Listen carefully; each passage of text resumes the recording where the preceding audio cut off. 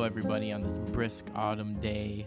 My name is Cameron. I'm sitting here with my little guy Gerald, and I'm in my music room right now.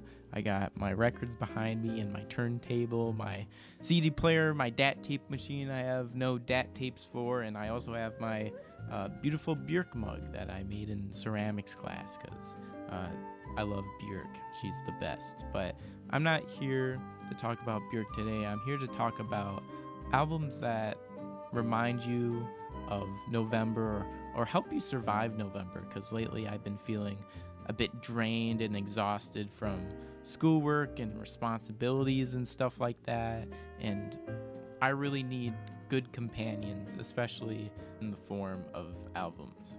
So without further ado, let's get into it. I think an obligatory November album is probably Flower Boy by Tyler, the Creator. It has a song titled November on it. It's about identity and self-love and being comfortable in your own skin and finding ways to communicate with those around you about your feelings and trying to break out from bad habits in the way of growing into something new.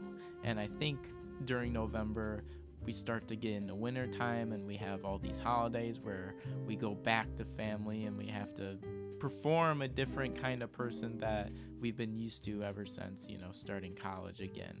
And I think albums like these are great companion pieces just because it reminds you that you're not alone and that someone as trivial and absurd as Tyler, the Creator, needed a moment to express how much isolation he was feeling at that time and made such fantastic music and art surrounding it. So if you haven't, please go ahead and listen to Flower Boy by Tyler, the Creator this season.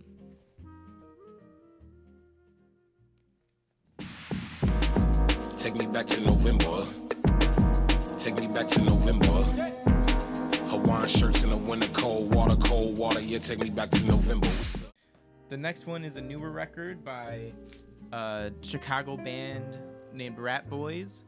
Rat Boys is kind of like an alternative Americana, but still kind of punk rocky, some kraut rock stuff, and generally indie in a very blanket, broad way.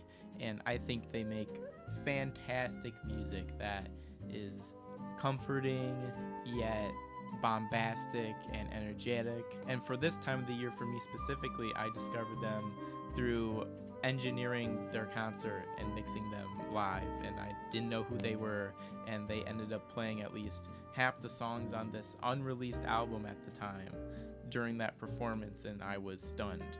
Got my mind freaking blown on this one. And I don't know, if you're fans of Always and Men I Trust and Sleater-Kinney, I think you will find this album to be a treat and has such great songwriting on it. I would not skip it, and it's just bringing the fall vibes. So go ahead, listen to it. Please do it.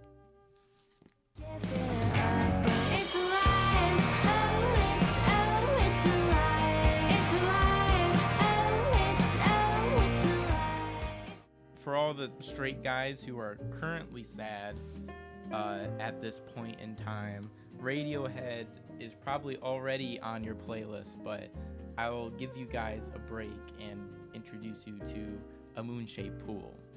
This album is a particularly dark, sad, atmospheric, deep album that hits the most traumatizing of topics, from the friendships being lost and how he now has to operate differently because of that, and a lot of really complex and conflicting emotions are brought onto this album, but it's done in such an orchestrated, detail-oriented, and just groovy way that is very new for the group at the time of this release. I think everybody was really impressed at how much range there was on the album, and then compared to all the other albums, I think they made albums representing winter, summer, but this is definitely the most fall. Think of the leaves falling down, you're seeing the bares of the tree branches and stuff like that, and then life is changing in front of you and you can't handle it. And this album really, really does that perfectly. It gives you that feeling in such a visceral and amazing way. And if you haven't taken the time to go and listen to it, please do. You will enjoy it. Trust me.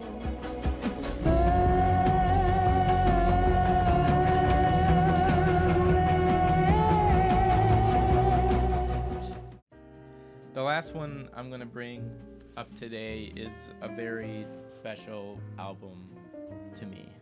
This album is such an inspiration to me personally, just because when I found it, I needed it. And it was during the winter time, but even though it was the winter time, I was going through a lot of changes, and I was going through friendships ending and then new ones beginning, and me as a person changing, and I couldn't handle it. And then I got this guy right here, which is Dragon Newer Mountain, I Believe in You by Big Thief, which is an expansive odyssey of an Americana singer-songwriter, country, indie, a bunch of labels that displays some of the most poetic representations of raw human emotion I've probably ever experienced in my life. These songs define very clear months of my life that I wasn't prepared to be cemented in my brain. I thought I would just be numb to those experiences and I would just forget them. But no, this album made sure I remembered that. And for better or for worse, this just exists in my soul in such an amazing way, and inspired me to write a screenplay during my screenplay class year. I wrote 125 pages, which I found to be an achievement. If you just love great songwriters and you love raw, kind of unfiltered performances, and you love poetry and emotion and just all that nitty-gritty stuff that we tend to want to avoid because it's too much for us, this is the album for you. It is long at about 1 hour and 30 minutes, but this is one of the rare cases in any album that every song is amazing and worth it, and you'll at least find something you really enjoy over the span of the album. And for these autumn months, this has been my big companion for 2 years now, so if there ever was an autumn album, I think this would be it. 31st floor of the simulation swarm, with a drone of fluorescence flicker fever fill the form, with a warm dash now I wanna touch like we never could before. I'd fly to you tomorrow, I'm not fighting in this war. Well, thanks for tuning in. That's been my album recommendations. If you got your own albums or songs or movies or anything like that, feel free to just spit it out into the ether. Somebody's gonna want that recommendation because they need it right now, and it's worth it for you to put that out there. So as I end it, thanks for watching. Have a great day. See you later.